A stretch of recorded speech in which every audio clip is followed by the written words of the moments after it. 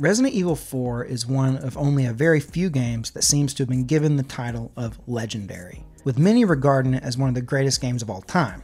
But for whatever reason, I hadn't played it.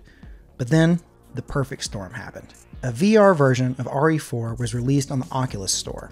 So a week or so ago, when I was looking for a new VR game to try, it was finally time to see if the game could live up to all the hype almost 20 years later and on a gaming platform it was never initially intended for.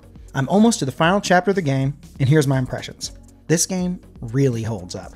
Some Resident Evil games, especially the early ones, can come across as confusing and convoluted to me, but RE4 has the most polished and refined gameplay I've seen in the series so far. The puzzles, inventory management, and that special brand of horror are all in their purest forms.